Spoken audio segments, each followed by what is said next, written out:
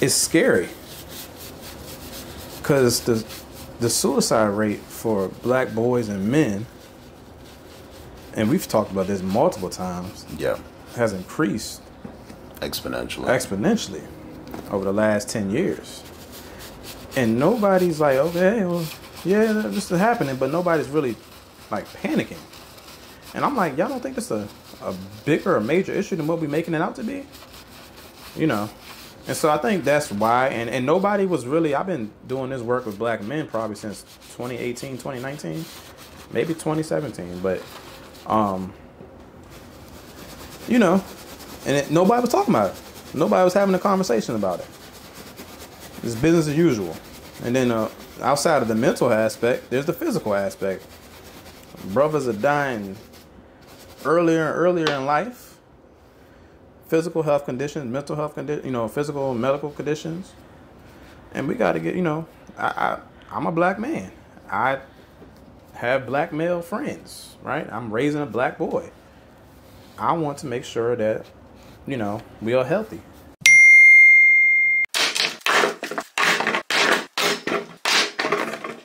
Flow up. All right, cool.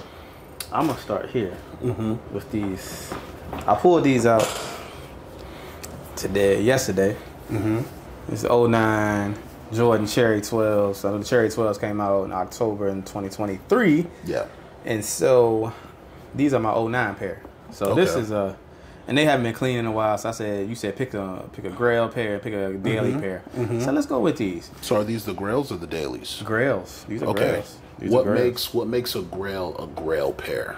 That's specific to the person. Everybody has a different opinion on that. I believe personally, it's whatever you feel like is a favorite shoe of yours, and it gives you some type of moment in time, right? Okay. Charoit 12's. I remember one of my first pair of 12's I had in the 5th grade. Being a fan of Mike, and then also, you know, just watching him, you know, ball in these junks, and these always look super nice on court with the Bulls jerseys, man. So I was so happy to have these. I had these in the Taxi 12s, which continue to evade me. Nike needs to retro these. But you don't think Nike has retroed enough at this point? They have. They're doing a little too much, but they need to retro the ones that we want to see. How does retroing a sneaker water down the market or the storyline of that sneaker? Water it down, you said? I don't think it waters it down. Still tells a story depending on who's seeing it. But again, this depends on who's the collector, right? Is it OG sneakerheads who've been in the game for 20-some, 30 years? Is it new people getting introduced to these things? It depends on the person. The only thing I would say is sometimes retroing, if we changing up the quality and stuff like that, or some of the colors is a little bit off, stuff like that, then it's not going to look, it messes up the storyline, I would say, in that aspect, but it still tells the same story. You know what I'm saying? So that's what I think. But these are a little dirty too, actually. Now, usually what I would do, I seen everybody cleaning the shoes and doing their different things with it, and I love seeing the opportunity and creativity, but I want to come in and talk about it because I think that cleaning your shoes is also a very therapeutic process, and it's very meticulous. And so if I had everything I needed to, I would have these strings in a cup of some bleach and a little Dawn, throw them in there, soak them, and then you would just scrub them together, get that dirt up off them. That's it. You don't need to do no high profile chemicals with all that, but you know, shoes have got a little out of control now, so I ain't got enough time like I used to be able to be so meticulous. That's why I'm so happy to do this. You know what I'm saying? So, what's the importance of your time? Many things. Time, peace, happiness, joy, reflect on life. It's precious. It's been coming up a little bit more in conversation, a little bit more for me. Just thinking about my time, and I think I'm looking at my time as far as the other half of my life. Where I'm going and what I want it to be, what I want my kids to see, what type of time I want to spend with them, all that type of stuff. So But time is very important to me. I don't think I'm gonna get that piece off right there. When it comes to your relationships with your children, do you see yourself instilling the love for sneakers in them, or do you give them an opportunity to pick and choose who they would like to be? If they want to. I'm not pushing it on them. I mean, they expensive. So I can only push it so much on them. But, you know, I think my collection that I have, my daughter sees it. She's open to it. She's asked me for some pair of Jordans and shit that I have in my closet, but I said I ain't got these ones for you.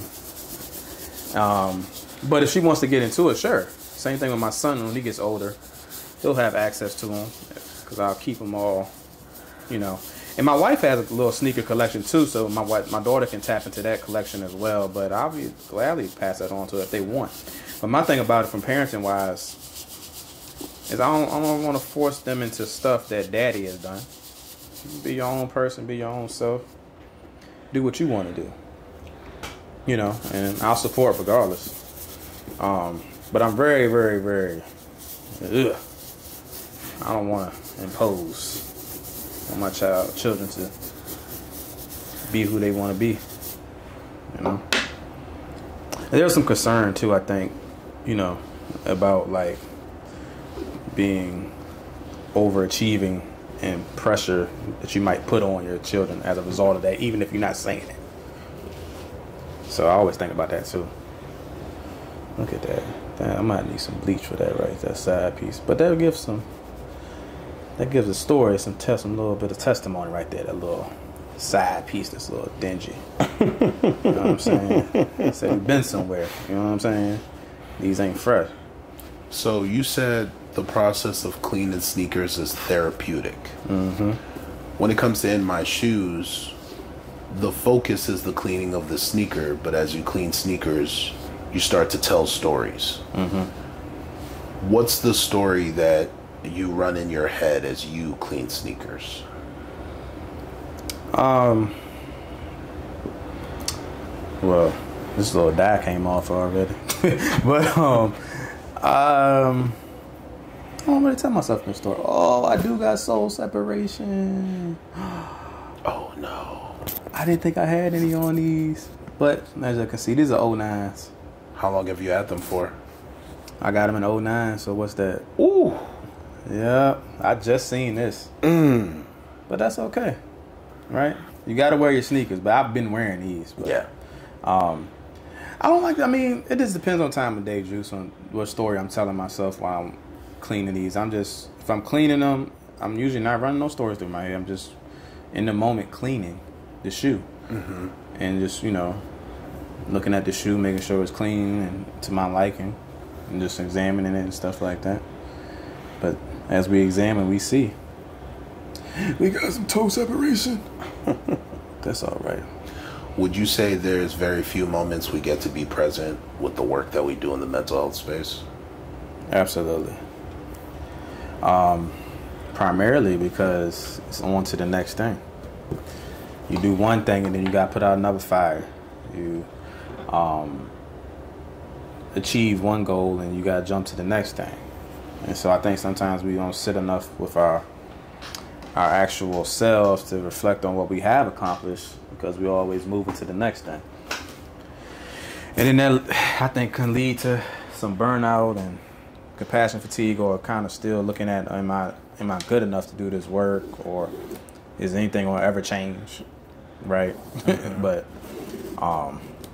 yeah, that's something that probably pops up sometimes, you know. And these got a little flavor on too, you can see. A little white scuffing on it, need to get repainted. But you ever bowled in them? I have. And everybody looked at me crazy. But they basketball sneakers too. These are probably one of the most comfortable Jordans to play ball in, but you know, but yeah, man, these are they got some, they can tell a story, they got a little life to them. But they also probably one of my cleanest, oldest pair I got. Yeah. You know what I'm saying? Yeah, I gotta get that in the strings. in terms of everybody looking at me crazy, you recently wrote a book. Yes. Would you say things have changed for you or opened up a little bit more now that you finally put that work out there?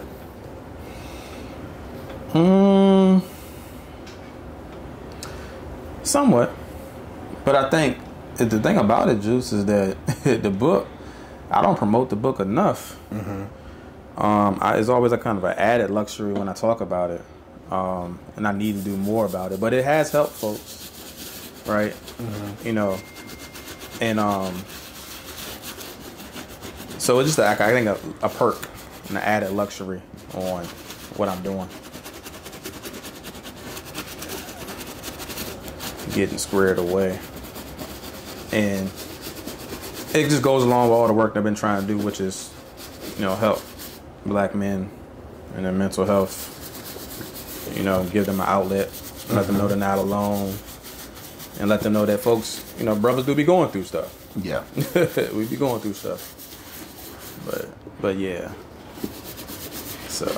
Are you ever surprised when the work you put out there helps the people that you would hope that it could one day help? Sometimes, yeah. But sometimes, man, you put... That book was very vulnerable. And so, to put it out there and then to see that actually somebody read it and really applied it to their life or related. We talked about relatability earlier. Yeah. When somebody related to it and they can push it, I said, man, that's crazy to me. But it, that's the intention, right? And so, but you'll get those stories back and people will say how it helped them out or helped their son, brother, husband out, or they related to this, they related to that. And you feel good about it. You feel great about it. You feel like it did its intended purposes, and you keep moving. Keep moving forward with it. Speaking of moving, you're a professor now. Yes, sir. Collegiate. Yeah. And you're dealing with a lot of age groups and personalities.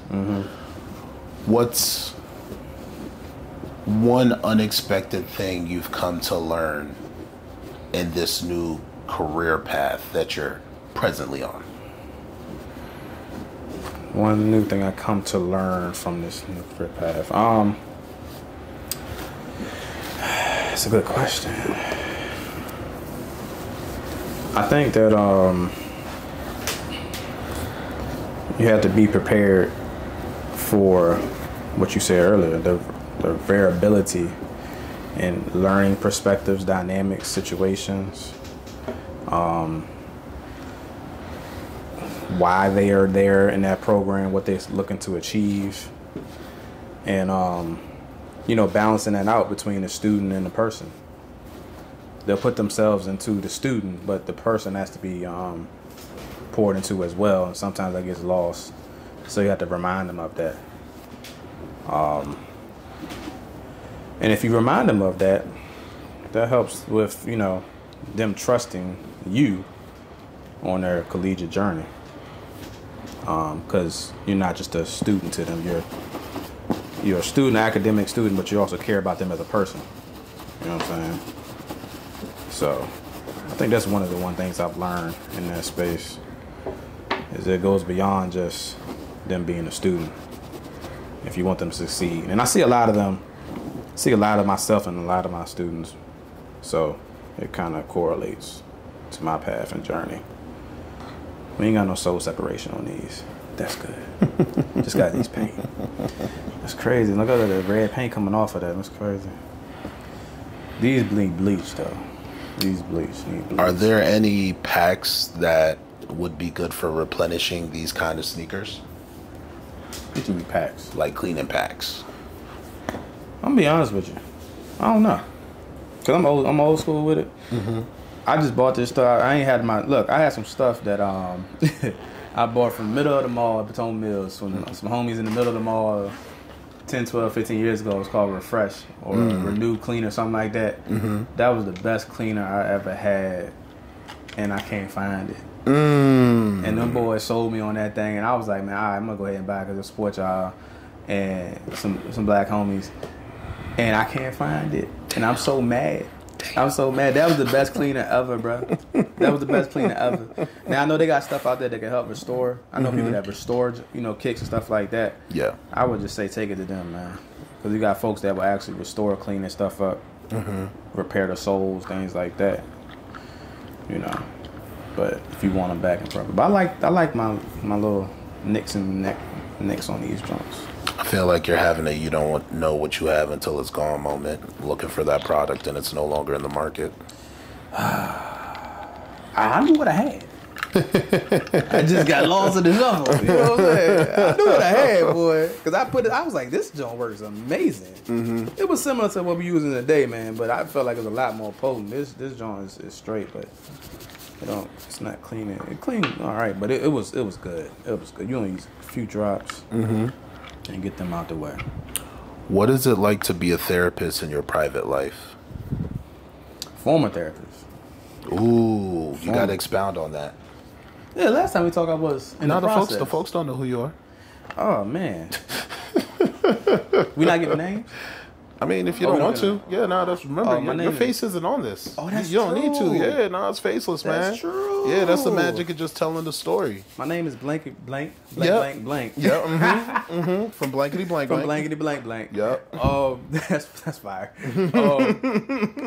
That's so fire. Man, no, I was former therapist, man. I stopped my private practice to focus more on teaching and providing clinical supervision to the new supervision to social workers who are looking to become licensed. Yeah. So that's been a fun journey.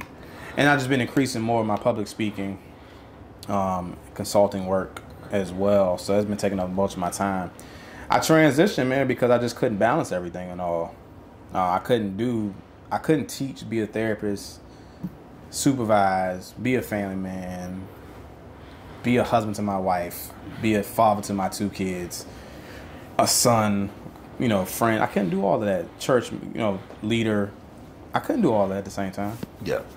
And providing therapy, which was one of my, I think I've really loved to do that work, and working with black men and stuff like that in that space, it's definitely taxing. And so I needed a kind of a separate. Now, would I do it again? I don't know. We'll see where it leads us, but I do enjoy where I'm at now too. So I got options if I want to kind of dibble and dabble, back and forth in that. So yeah, man, it's just been, that was a journey though, because again, once you become a therapist or become out there as a licensed professional, folks see you that way, and they, talk to you that way, they interact with you that way, and that actually does not leave, because people still reach out to me today, asking me for referrals, if I'm still seeing people in therapy, all that. So I don't think it ever leaves. But again, it's not a lot of black male therapists to find. So you go to the folks, or at least somebody that you think or aware of, and ask them, And it's a different beast. I think it's a different ball game. It's a little bit more front street, putting yourself out there some little bit. Why do you have such a strong emphasis on men? It's a good question. Never thought about that. I don't know. I feel like nobody's talking about them. Nobody's really engaging with them, or if they do, it's like really, very surface level. And it's scary, because the suicide rate for black boys and men, and we've talked about this multiple times, has increased exponentially over the last 10 years. And nobody's like, okay, well, yeah, this is happening, but nobody's really like panicking. And I'm like, y'all don't think it's a bigger or major issue than what we're making it out to be? And so I think that's why, and nobody was really, I've been doing this work with black men probably since 2018, 2019, maybe 2017, but, and nobody was talking about it. Nobody was having a conversation about it. It's business as usual.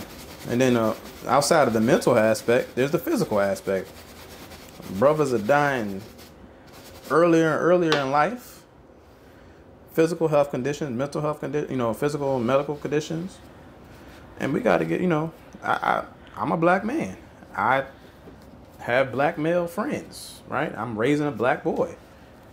I want to make sure that, we are healthy, mentally, physically, and spiritually. And so I think that's why I go so hard about it and talk about it so much and try to address the need, because I don't feel like nobody's really paying attention to talking about it, It's just always like, hey, we'll figure it out. Well, I don't want to figure it out. I need to process and get some tangible solutions. I have a theory that I think the biggest problem is when it comes to mental health and the space for men, we keep using the word solution and not enough of us are thinking of, hey, what if there actually isn't a real solution for the problem that's happening with men in the mental health space, and us not getting help, or us getting help not being taken seriously. And the reason I say that is when you think of a solution usually means you have an idea of what the process is, and that process works for about 80% of everybody who's involved. But as you and I know from doing the work in person and with people, being the bleeding hearts that we are, there's a lot of people who don't make it. Yeah. Even if we are helping them, even if we give them the right resources, or there are people who prefer who they were before the help and they go back to that. Yeah. So why do you think that we can't provide solutions? Because we can get into a bigger conversation about racism, patriarchy and white supremacy. We can get into a lot of that conversation. Yeah. And that conversation usually plays onto one thing that you and I are aware of is, are men actually taking mental health seriously? So for folks like you and I would say our systems taking mental health seriously. That we could get to that, but whether the system is taking something seriously or not, you and your community are the people that make demands of the system. Does that make sense? So I'm big on, I don't want to put too much of an emphasis of the victim shouldn't have to carry the burden. Right. But there are certain moments that you are not the victim, or you haven't yet become the problem for yourself. And there are things that you have to stand for before you need them. Like, for example, we know that we need dental care. Yeah. You can't negotiate that. You feel what I'm saying? You know that at a certain age you have to get a prostate exam because there's so many of us that are catching cancer that are just unaware of it. Well, I'll stop you right there. That's assuming. Yeah. Because there's a lot of folks who don't have solid dental care.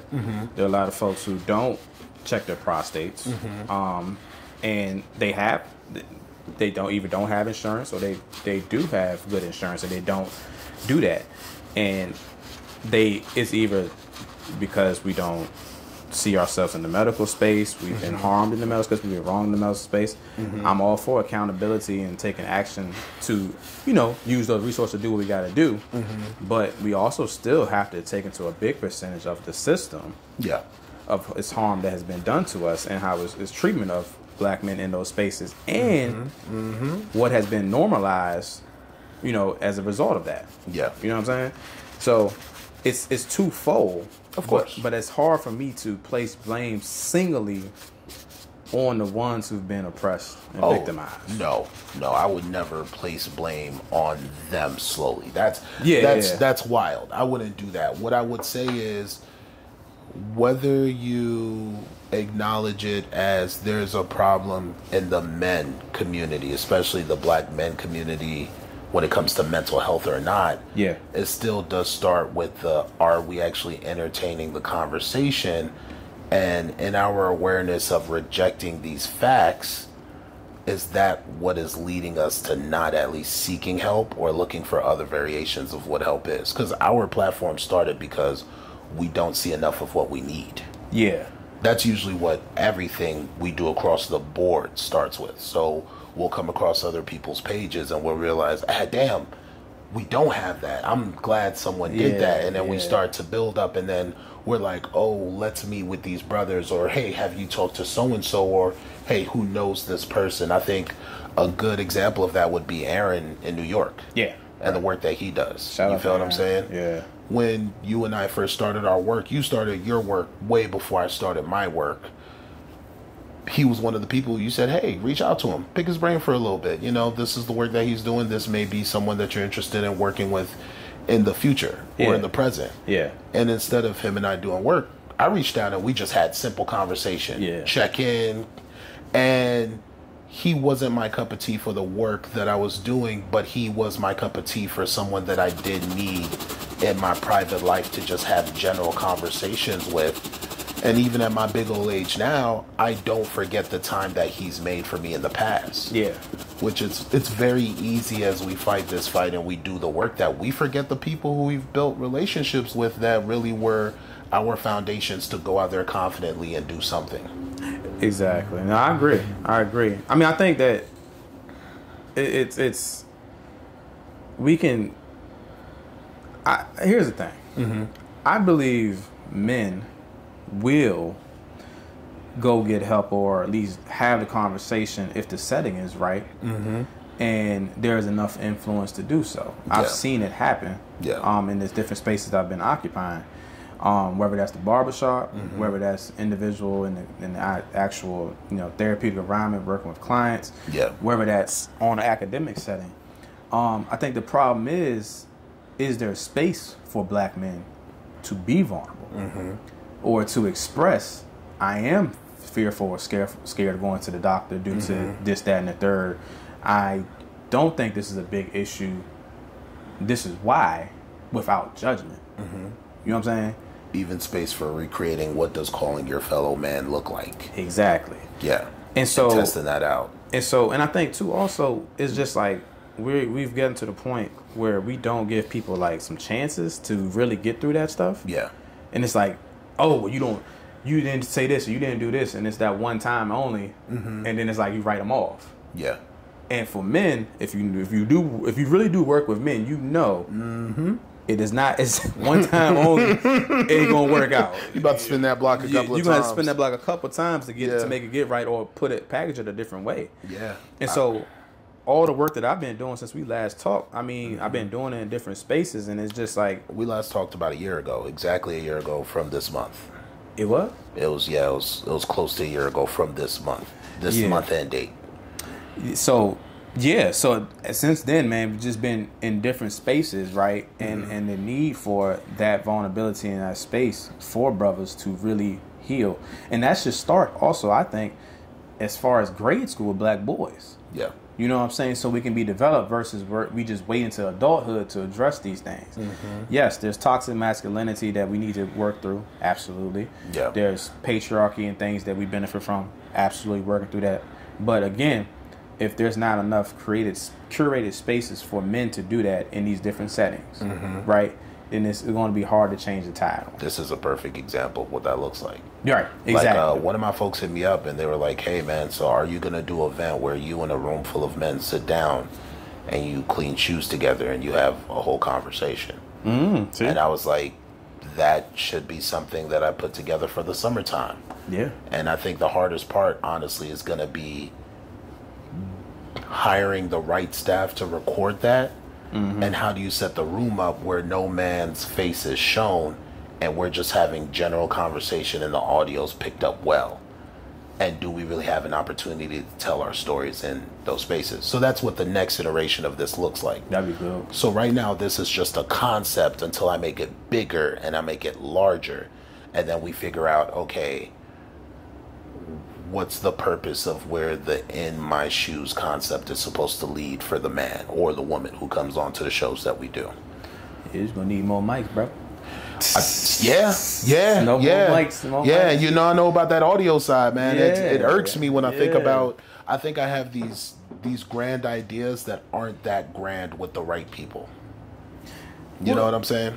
I mean, grand, but not, it's still something that's impossible. It's not impossible, yeah. And I think that too, making sure that sneakers do bring guys together to have conversations. Like that's just how we went into talking about sneakers to, you know, the mental health space and what's going on. It can be easily curated in that aspect. Yeah. And it's something I've been doing too. I've been having barbershop talks down my way, going to the barbershop, having conversations and just open dialogue, and just, you know, really discussing what's happening with each other. And I don't move in that space as a therapist. I move in that space as a man with them.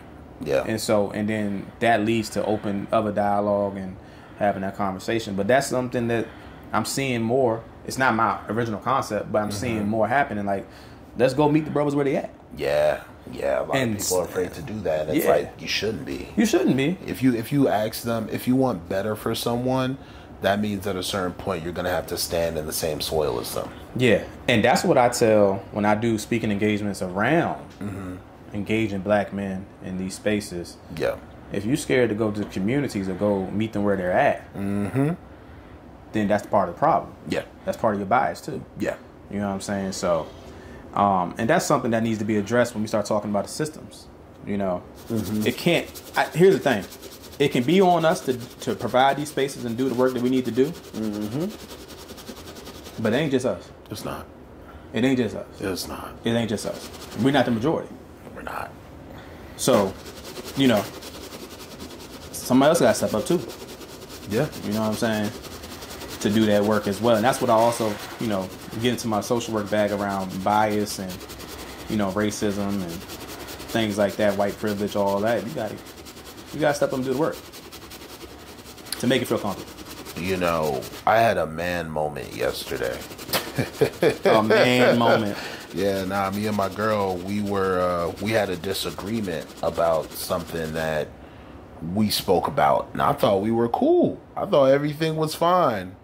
I woke up, had a phone call, a 15-minute phone call. Now, when I wake up, I'm not the best wake up person. I have like a 45-minute dial up before I'm in it. Like, I just know, 45 minutes. And I could make an exception for someone who, if I say I got to call you at that time, even if I wake up 1 minute before, I got you. Yeah. I got like a 45-second window, but I got you. And she approached me about the problem with something that I said to her like immediately after the phone call was done.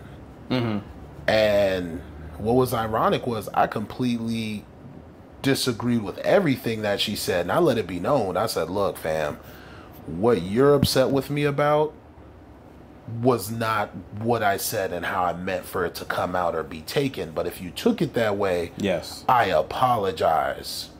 But like, that's not my responsibility.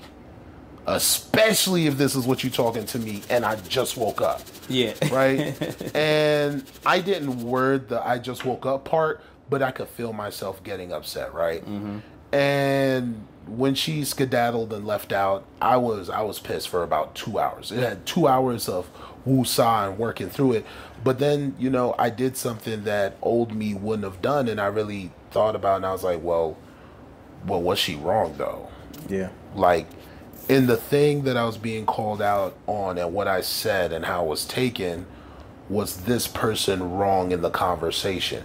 And I was like, nah. I was like, I could see how the person would take it that way, even if it wasn't meant that way, and even that if that wasn't my intentions. Right. And I cleared it up later in a follow-up conversation, but I also let it be known, what you said wasn't wrong, but the timing of when you did it was, I think, what took me over the edge. Because, like, usually I'm good for a, hey, man, you're Gucci, it's fine, or, oh, you have a valid point. I'm great for a mature conversation.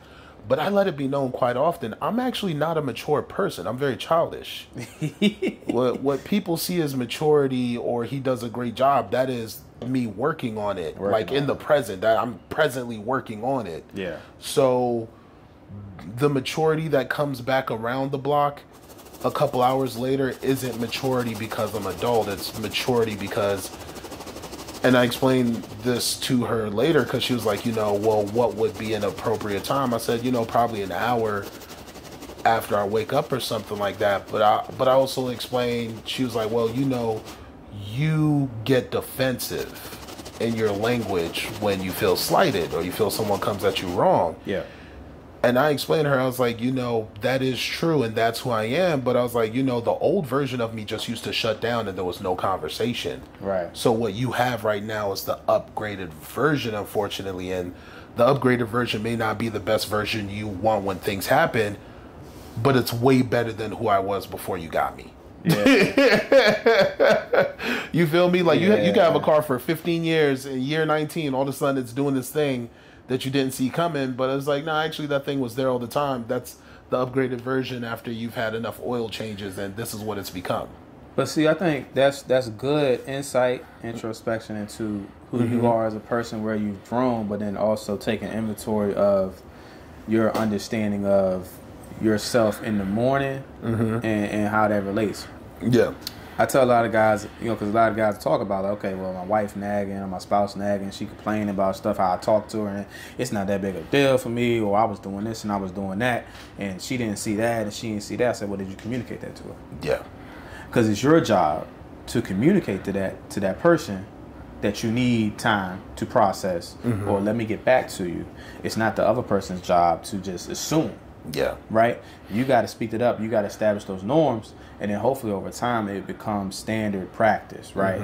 And then also looking at the fact that, you apologize if that wasn't your intention, but it came off that way. Yeah. So let me soften my tone, or let me shape my viewpoint on it, or how I say it.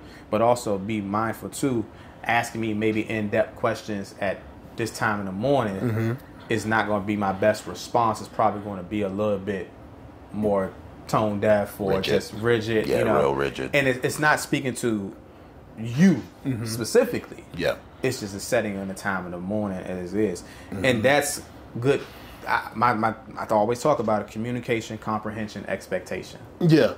You know what I'm saying? Yeah. And one of the things I talk about with guys, and even in these different spaces, when we say, oh, well, black man, you need to go to therapy, or you need to go talk to somebody, or you don't communicate, you don't express yourself, right? You don't tell me what's going on. Do we assume that black man has the language and capacity to express what he might be really feeling? And if he doesn't, then are we giving space and grace for that? All right, you got to break down language, and you got to break down capacity and how these two things work together. Break down language. Language, well, it depends on the setting, right? What is your language and the words that you're using to communicate how you feel in that moment, right? So it doesn't just mean a big vocabulary. Sometimes it means the right vocabulary. No. So, for example, if I come here and I say, Juice, I'm tired. I'm tired. That can mean 7 things.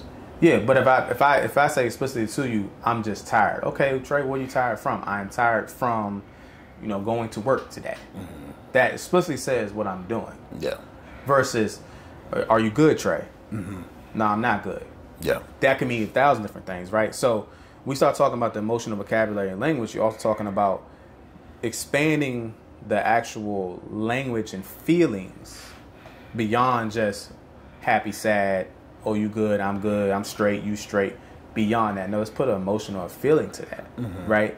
And then allowing that to be the I would say the foundation of how we feel in that moment, so people know, right? But to think that all black men have that capacity or that vocabulary and language is not fair, because we wasn't taught that as men, right? And we're still learning that. I've had clients, or I've had past guys, older adults, that still are trying to learn that, right? And then still struggling with that, right? But then we go into the capacity piece. The capacity looks at, I do the example like this: you got your battery camera or storage on the camera, right? You got 256 gigabytes, right? If you push that thing up to 210, it's gonna move a little slow to upload. The load, right? A little bit too much load. It's too much load. It does not have enough capacity to handle the storage and what you're trying to upload or download. And is the foundation of the camera really built for that? Exactly. Yeah. Right? So you have to bring that capacity down and clear that. And so that's taking inventory of, okay, what's my capacity threshold, or what am I able to handle right now in this moment? Yeah. And then can I communicate that so that my spouse, my friend, my loved ones, my friends, my brothers, they can understand where I'm at and help assist. Yeah. But Juice, that is that does not happen overnight. Nah, years. Literally, and especially if you have some trauma or negative experiences around that conversation, relationships, whatever, it is going to take years. Yeah. And so I need people to understand, especially with brothers, these things. I want them to get help. I want them to get treatment. I've people come up and ask me, I'm like, that guy has to be ready to change, but also you're going to have to give some patience with him to work through all of these different things, because how we interact with the world is different than everybody else. You know what I'm saying? So same thing for black women, same thing for black people in general. You know what I'm saying? All of that. It's just, we got to give space for that. And I think that we're impatient.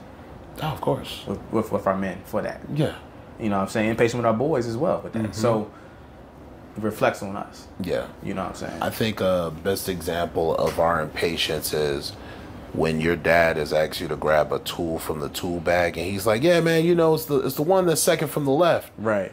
And it's like, as a kid, you go into the tool bag and you're like, fam, these all look the same. And when you say it's second from the left, what left am I starting from? Am I starting from the tip of the bag that's closest to us? Am I starting from the end of the bag that's closest to the bathroom? Are we going from right to left in terms of like the bag being open, and you being the person who messes with your tools, you put your tools in as the father a certain way, but your son still doesn't realize how you order your tools. He's never studied your craft. He doesn't know your habit. He doesn't know your placement. He doesn't know that you may think something that's second to the right is actually from the bottom up. Not the top down. And you got to communicate that, and then pops get mad. Well, you know what I'm talking about? No, I don't. That's why we're having the conversation. But again, that goes back to I need to communicate that, right, and express that, what that looks like. Develop the habit, develop the pattern. So now I know when Pop said go get the tool from the bag second from the left, he usually lays his tools out this way.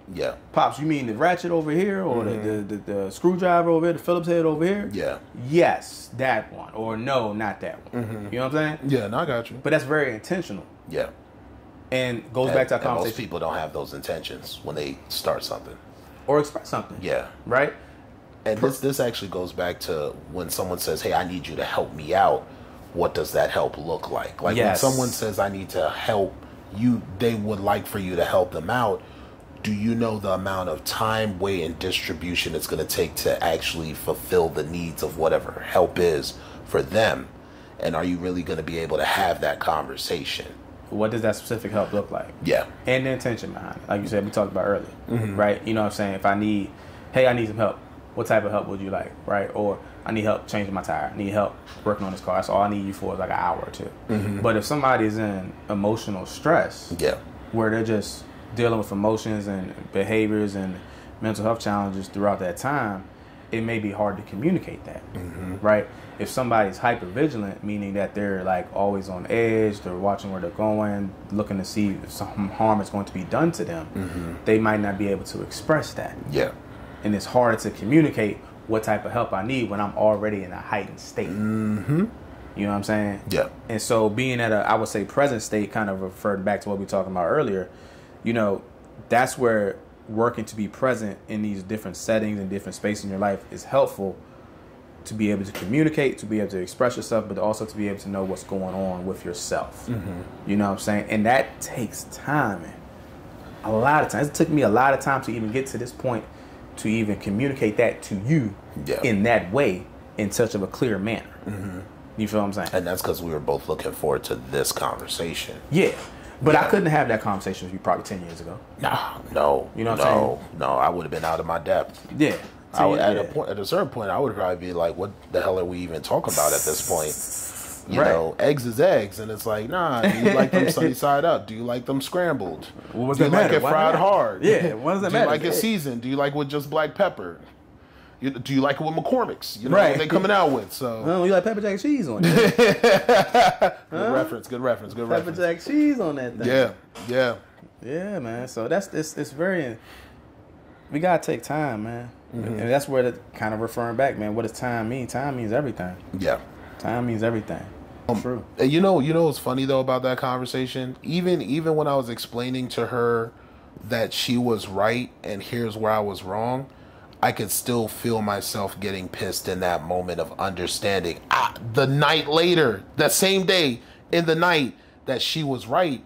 But like, that has nothing to do with her. Now that's an internally me thing. It's a me thing. That's and I explained to her, I was like, you know, there's a part of me that's afraid to be my parents because I've seen how they've dipped, dodged, and in some cases been a tyrant about certain things that it wasn't necessary. So I was like, you know, there's the 70% that's you, and then there's that 30% of them that's just instilled in you that you don't get to negotiate. Yeah. And I was like, you know, I think the story of a lot of things that I do is how do I figure out how to hold those parts back or understand that there's no value in using those tools I've been given and how I was raised.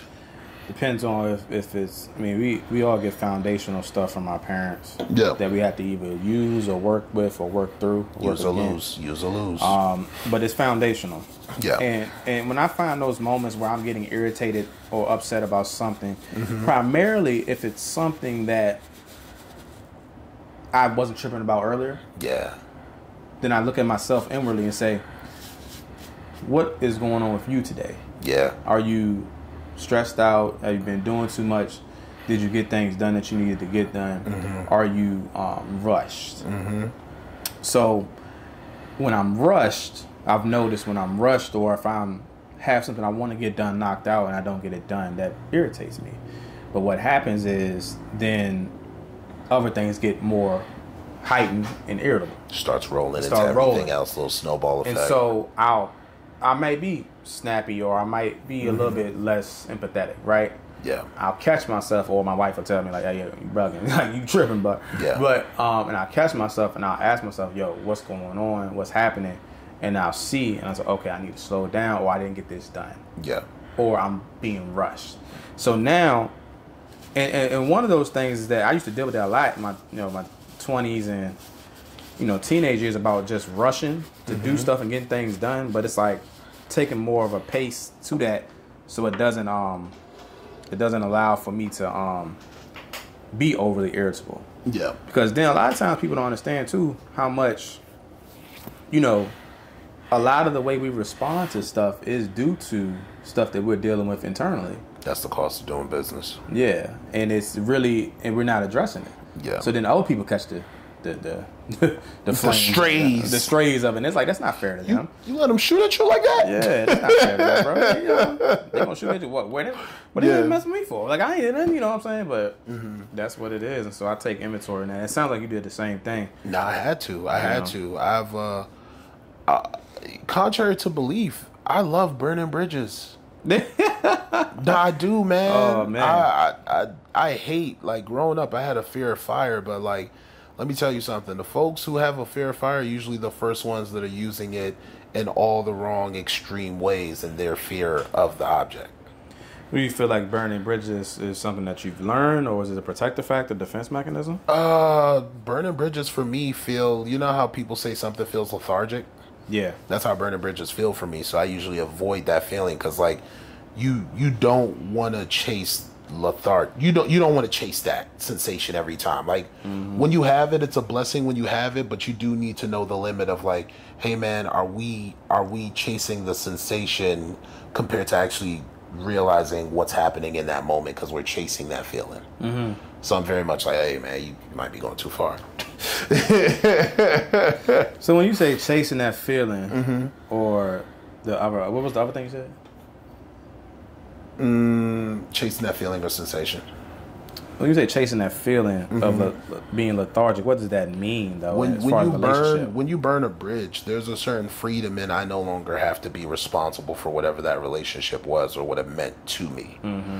I usually think about, I have whether something bad happens to me or not from the relationship, it was a blessing when I got it, and it's a blessing when it's finally gone. Do you understand what the blessing was while you were there? So with that kind of view, there's something dangerous in that thinking, because most people are like, oh no, that's super positive, that means that everything is great.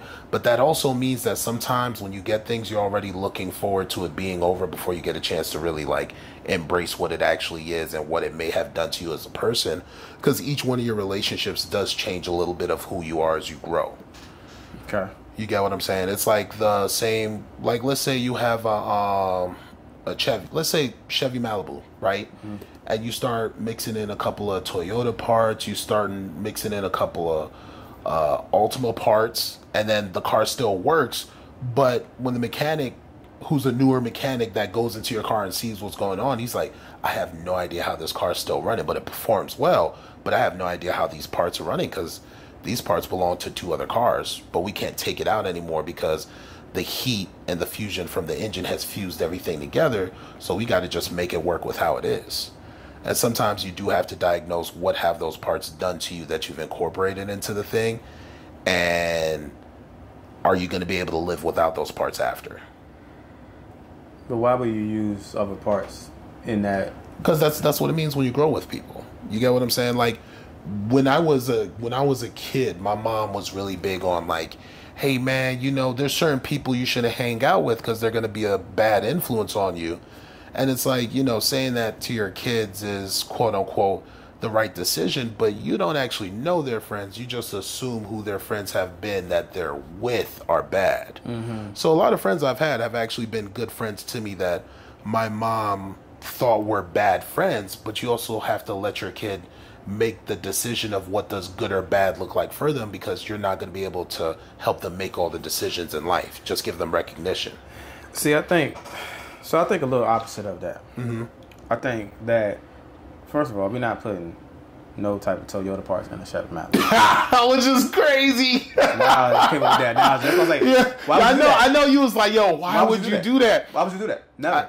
Never. Well, you're saying never, but my guy who actually interviewed before you, his dad used to change out full engines from one truck into another truck.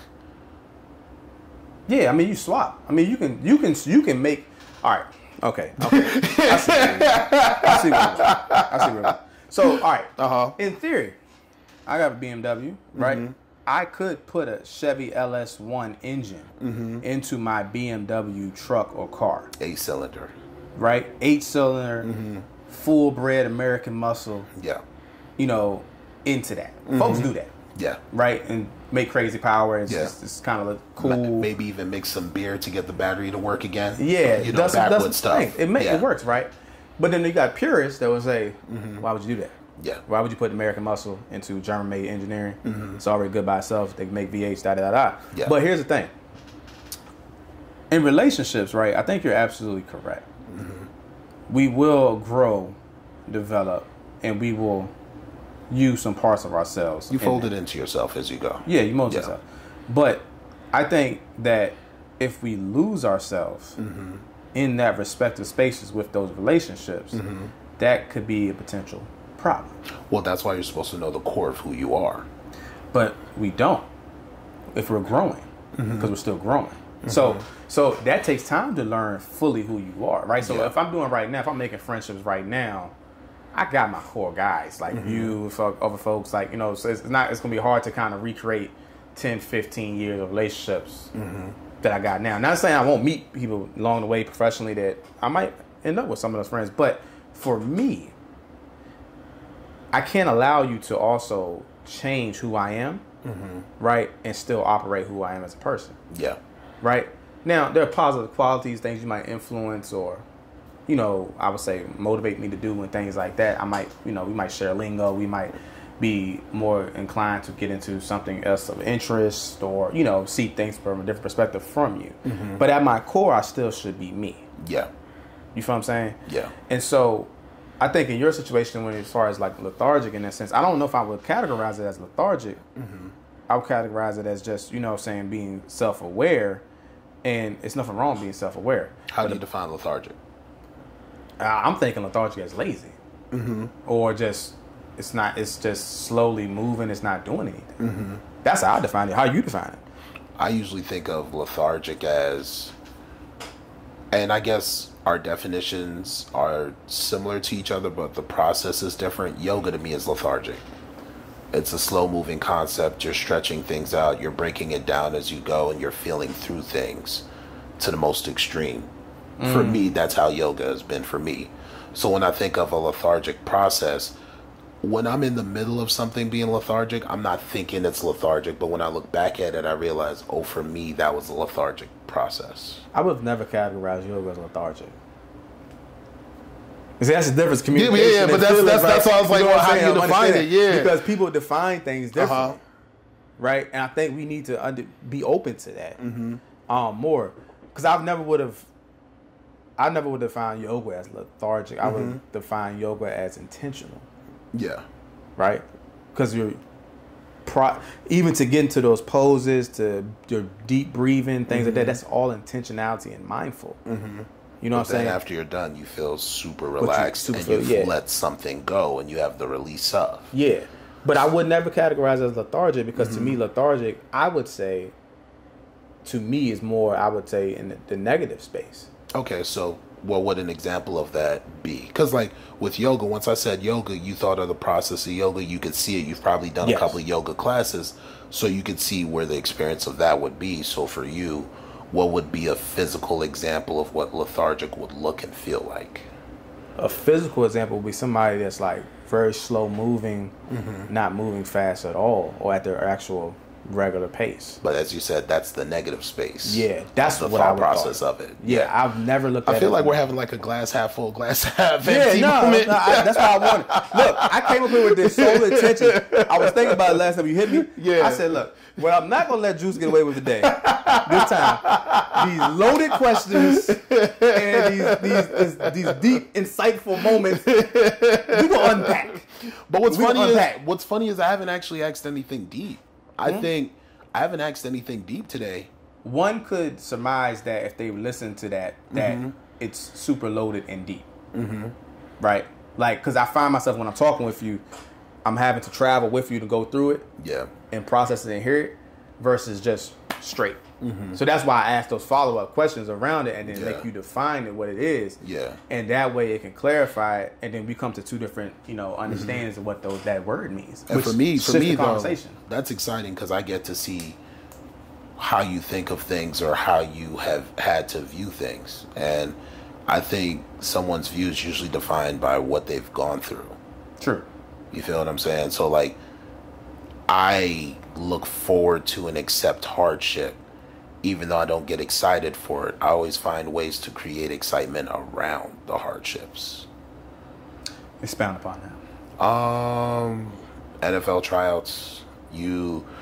Most people who think of doing pro tryouts for sports, and what's funny is it's funny how much I use sports of examples for things, but sports to me really do relate to a lot of things. Yes, absolutely. Like, what does teamwork look like for you? Teamwork, collaborative effort. What do you expect of people around you, and what do you expect of yourself? So most people would usually be like, I expect to be a winner. You've gone too far. There's a process to being a winner. Yeah. There's a process to winning. Do you win as an individual? Do you win as a team? And what does that look like? Or do you get bothered by folks who don't pick up the slack? But before you get to being bothered by folks who don't pick up the slack, why is there internally in your head an acceptance of slack happening? Because you're already a team, so you guys are supposed to have your own amount of weight. So why are you expecting parts of the team to not work correctly for there to be slack that exists if you have the right players and the right components and the right folks to get it done? And most of the time I'm in a team, or most of the time I've been in sports, I don't think I've ever been surrounded by the right folks. But I think we've also always done a great job of figuring out, well, if this is what I have, not just how do I maximize that, but how do I intensify whatever results we're gonna get, and how do I enjoy it?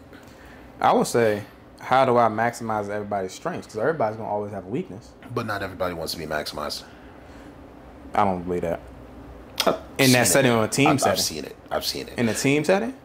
Not just in a team setting. Team doesn't just happen when you sign up for sports and you guys start playing together. Sometimes team as an adult, teams is who do you see at the gym and who's going hard versus who's not there to go hard and would just like to keep at their own pace. Roll it back because it depends on the the concept of the team is team oriented versus individual oriented. So individual motivation can be, I think yes, I can relate and agree to that. But if we're part of this collaborative effort as a team, then we should be able to say, okay, well, we all have strengths and weaknesses. How do I maximize, right? Even if you don't want to. That's where the greatest champions comes in. They maximize those strengths of folks around them in their team game, right? And you have to want that mindset. And if you don't have that mindset to be maximized, you're not going to be able to be part of that team. If we're talking specifically about championship winners and great, successful team players. Yeah. You know what I'm saying? Yeah. That's it. Now, if you're talking about some other stuff, you're absolutely correct. Some folks don't want to be maximized. Some folks don't want to be pushed. Some folks don't want to exceed. Yeah. Right? Yeah. I don't got a lot of those folks around me, though. You can do me a favor, put the sneaker here. I'm focused on everything. On the sneaker. Yeah. The sneaker does the talking. So, like, wherever sneaker goes, I just keep moving the camera there. I'm like, oh, okay, the sneaker's there. That's where the camera goes. You good. So, yeah, I think, so that's another thing. So, it depends on context and situation. You talking about relationships, that's different. Yeah. And talking about career and, stuff in the 9 to 5 set, that's different. So I think context matters in that situation. Yeah. You know what I'm saying? So I've spoken to a couple of folks that do like a lot of IT work, like the circles that I get into when it comes to like F5 load balancers and other stuff like that. I'm sorry, I just tech the convo. I shouldn't do that to you because you don't know what an F5 load balancer is, so you Gucci. No, I'm a social worker. Yeah. But I say that to say we were talking to him because we were looking at a job together, and he already works for the company. And I was like, there's not enough focus on the team. He's like, what do you mean? I was like, a lot of companies are having meetings because they don't want to make mistakes. But a lot of people don't want to admit this, but running a business means you're supposed to make mistakes. If you're afraid of all the mistakes happening every single 5 minutes, your team isn't going to learn if there's this overwhelming fear of making a mistake instead of making a mistake and how do you learn from the mistake to not make it again. Exactly. If there's always a fear on dropping the ball or always a fear on, if we get this wrong, the client's not going to want to work with us, your client will, depending on who you are or the sphere of money, your client will be more appreciative of how you clean up a problem than someone who always has a fear of the problem that's never happened as long as they've done work with people. But I mean, then there's people who, professionally speaking, they develop so well into their craft that fear comes from all the mistakes that they've made over the length of their career. Yeah. But then it's like, do you understand why this person is the way that they say that they are? Is it just about the delivery in itself and you keep the focus on the product?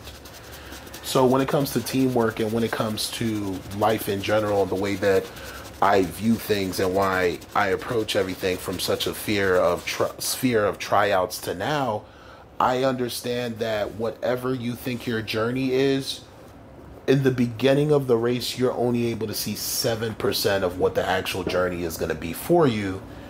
And do you know how to make whatever you come into or the lens that keeps changing around you, do you know how to make that exciting and meet that excitement where it is to get the best results for yourself? That's why people should play sports. No, it brought up a conversation thought I had before you said all that. I forgot it. No, you good. I was like, I got to bring that back around because I was like, damn, we just had 2 combos there. I know how to put a bow on it. I'm coming back. I'll come back. I know how to put a bow on it for you. Yeah. I want people to understand, and I want definitely guys to understand, because I'm gonna probably do some more stuff with fatherhood and understanding that some of the stuff. I think we have this infatuation with trying to know everything about the world, and then also everything about ourselves. Yeah. We're supposed to go through life and experience life and learn, right? Yeah. And then that's where we will learn and grow. Yeah. And we have to be able to take life's lessons and understand and grow from that, right? And then, you know, deal with it in the moment and then learn from it and process it. It's some things, 35 now, right?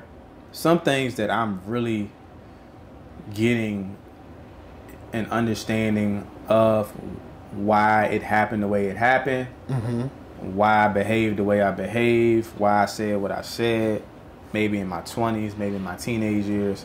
I just understood it in my 30s, right? I just understood the value of this in my, you know, my 20s, then my 30s. I'm pretty sure when I get to my 40s and 50s, there is some stuff that's happened now or will happen that I'll be like, all right, you know what? That's why that's happening, or this is why I moved this way before it. But again, going back to our earlier conversations, you have to have it takes time to learn that. Yeah. We are not supposed to know everything at a certain age. Yeah. And at a certain time frame. There are life experiences that happen for a reason to teach us what we need to know. And sometimes it might not make sense for several years. Right? But when it does, that's when it's the time. Yeah. Patience, right? Just don't have enough patience to let things develop and play out. Right? Just like a play, right? You're playing football and that running back hit the hole. If he don't let that thing, the blockers do what they need to do, and he hit the hole too quick, he gonna lose yards. Yeah. But let the play develop, let it play out, hit the hole when you need to. Yeah. 5-10 yard game. You feel what I'm saying? And sports can get equated to life so easily. It says a game of runs in basketball. We've seen it. Even though Dallas lost and Boston won, shout out to Boston. But wow, damn, I didn't see you throwing that in there today. But so even with that, Dallas was playing Minnesota, and they would always say best backcourt in the game right now, Dallas Mavericks, with Luka and Kyrie. One of the reasons they said it was because of the change of pace. Luka plays at a slower pace, Kyrie plays at a faster pace. You get two different paces coming at you at the same time. Yeah. They can be down 20 going into halftime. And they control the pace so much that they end up winning the game. Right? So even in that situation with life, right, you controlling the pace, or you allowing yourself the pace to just do it. You're down, you made some mistakes, made some bad decisions, right? We're going to correct it at a halftime. We're going to correct it in the third quarter. We're going to get back to our own game, things that work for us. We're going to actually develop and be intentional with our pace. And then we're going to work ourselves back into this. And by the end of the game, we should have a W. Hopefully. Yeah. Right? But if not, we still go back to the drawing board. But at the same time, we know we put in every detail we needed to be put ourselves in a position to win. Yeah. By making the adjustment. And that's the same thing for life.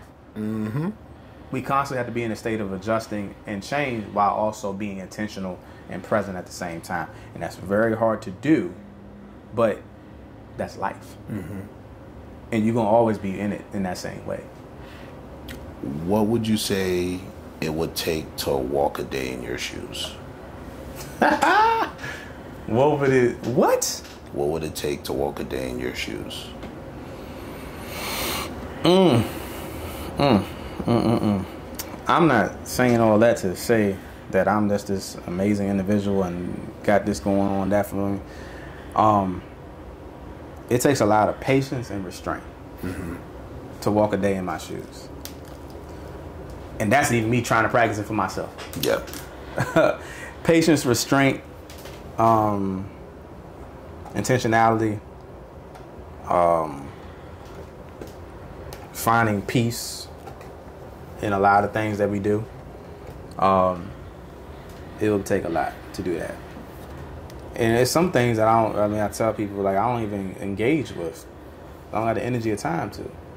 You know, so you're going to have to be able to not engage with everything that's coming at the same time while you're trying to move and succeed and take care of this, take care of that. There's always something to engage with. You got the choice to choose to engage with it or not. Can you handle that? Yeah. A lot of folks can't handle it. I'm not going to engage with everything like talking about it. I can't afford the time. Can't afford the energy. You know what I'm saying? I got to do what's best for me and my family. in the community that I serve. You know what I'm saying? In whatever community that it is. So, so that's what I would say. Take a lot. What the walk in my shoes is what you engage with, how you find peace in the small things, time, patience, restraint, a lot of prayer. Yeah, a lot of prayer with that. So that's what I would say. What's one piece of advice you would give to somebody looking to walk adjacent to the path you have in life as a therapist and an educator and a father? Oh man. And first of all, I'm gonna say find God. I know everybody has different beliefs, but that's been my calling card. Is my relationship with Jesus and the journey that I've walked in that path as being a Christian. That's the first thing. And then my spouse, my wife, man. You know, I mean, my wife has been so supportive, and just, you know, we supported each other. But I don't know what path I would went down without Jesus Christ and my wife at this point. Yeah. And I, not to say nothing. I got amazing friends and relationships. My mom and dad are amazing. You know, and my uncles and my grandparents who've instilled in part of me. My boy, you just calling a spade a spade. Yeah, that's all. That's it. But I'm telling you, man, you can read my book. My book says the same thing. It's in the book. It's in the book. Refresh the journey to find peace, man. You know, Jesus Christ and my wife, man. I think without those two things, I don't get to this point in my life, because I could have easily veered off, easily went a different way. Yeah. Easily. So I've been reflecting on that a lot too, man, just where I'm at right now. The privilege, the blessing, everything I'm doing right now, where I'm at. Being a professor, that's still wild to me, being called professor. Being in my doctoral program, writing a book, having 2 kids, being a husband. Just, you know, just little things we take for granted, like, you know, waking up, breathing, and being mobile, you know, just being grateful, right? And that's you know, all thanks to God, you know what I'm saying, and my wife as well. But I don't think I don't even know what it would look like without those 2 things. Yeah. In my life, for sure, and I take that to the grave, you know. So, yeah. What makes an everyday shoe an everyday shoe for you? Oh man, so let's see. Let me get to conversations. All right. Now, as the older 35-year-old with kids and joints and foot pains, and stuff like that, I need comfort, right? And so, I think a good everyday shoe is something that has a good solid sole, it's cushioned, and it has support. I just realized, and it's gonna sound fine, I almost tweeted this, and I tweeted and I deleted it. Just realized, cause I used to wear my shoes string out, you know, just hanging. You just walk. That was a cool thing to do as sneakerhead. It was. Can't do that. Loosey goosey. No. Crazy. Tying my shoes up. Why? Crazy. I need stability. Yeah. Right? At my big age, right? But is this your everyday shoe you about to put on right here? This is one of my everyday shoes. This is an Air Max 1. I'm late to the Air Max party, but I love Air Max 1s and Air Max 97s and any type of the basketball Air Maxes. Yeah. But this Air Max 1 got a big bubble. It's supportive. And it's super cushiony. And I got flat feet, so I have no choice but to wear, you know, shoes that have some form of cushion or bubble. Now, I'm big on Air Max 1s. I'm also big on New Balances. And so right now, my favorite pair of New Balances is I got 990 V6 and the 993s. Those are my most comfortable shoes. And so that's a good everyday shoe for me. Something that's cushion, balance, give you support, and you can wear all day. If I can wear the shoe all day without no foot pain, that's a good everyday shoe. Okay. I can wear these all day.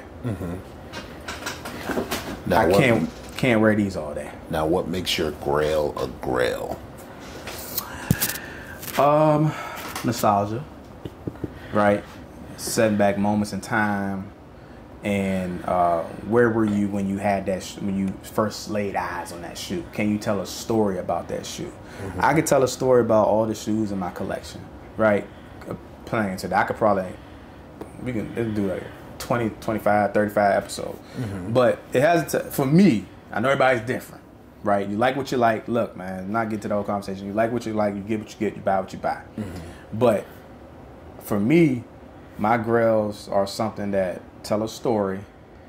They are specific to a moment in time, and they also can speak to a certain time period in my life that resonates with me, mm-hmm. right? And depending on the colorway, depending on the time, I'm going to always be able to, at least allow myself to get to them and have them in my collection. And they'll be my grails for me. Some of my grails, this is a grail for me that I wore. Yeah. I don't typically wear my grails. Really? Mm-hmm. I give them a 1, 2, 3, 4. Maybe a couple times on doing that, but mm-hmm. I have been trying to be better about that in wearing my grails. Mm-hmm. But typically in the past, I have not worn my grails a lot because they mean something to me, and so I keep them close to me or cleaner or not too much dirt, nothing on. This is a day in my shoe.